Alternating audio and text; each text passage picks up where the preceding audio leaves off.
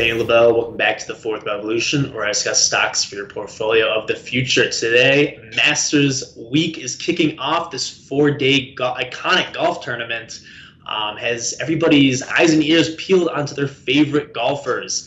And I think the sport has really taken off since COVID. Obviously, there wasn't a lot of outdoor activities that people could participate in, and golf was one of the few social distancing and still social activities that that people, were able to go out and play, and people were hitting the links more than ever during COVID. And I think that one of these companies, Topgolf, has been a big driver of this industry that has been seen as mature to declining as baby boomers move off the links, move out of the course, and now it's on Millennials and Gen Zs to put the growth back into this this mature industry. And I think Topgolf is a perfect company to do so, with more than 50% of its patrons being non-golfers. And it's because it makes it fun for golfers and non-golfers alike. I'm a golfer myself, and I play with my sister, who's golfed maybe 3 times in her life, and she's still putting up similar points because, it's not exactly about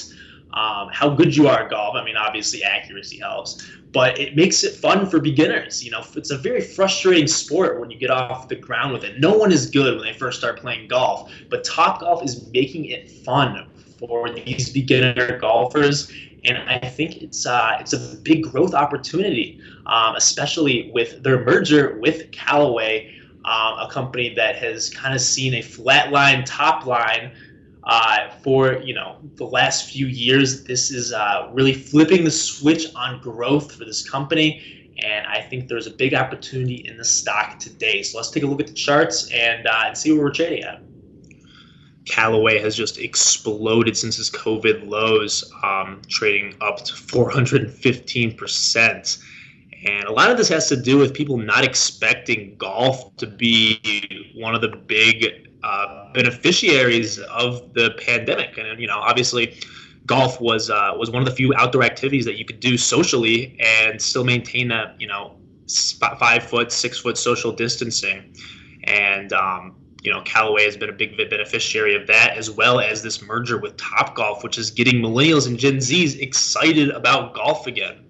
The company announced their merger here, and you could have almost doubled your money just from buying that merger discount that we saw. The stock's seen a sizable upside since then, and I think we still have a sizable upside to go. We've traded kind of sideways since the beginning of the year, and I'm looking at price targets ranging from the mid-30s to $50 a share. And I think Topgolf is driving Callaway into a growth positioning. It used to be a mature company with not a lot of prospects ahead, but with Topgolf in their playbook now, I think the company is poised to explode in the roaring 20s. And I think Millennials and Gen Zs are, like I said, beginning to get excited about this mature sport as the boomers roll off the balance sheets of the revenue drivers for these companies. So I'm excited about this company, and you should be too. As this Masters golf tournament kicks off, people are going to be going to Topgolf. People are going to be buying new golf equipment, and Callaway is going to be a big beneficiary of this. So I've donned the Masters hat in honor of this iconic golf tournament, and don't forget to tune in, guys. It's going to be an exciting 4 days of golf.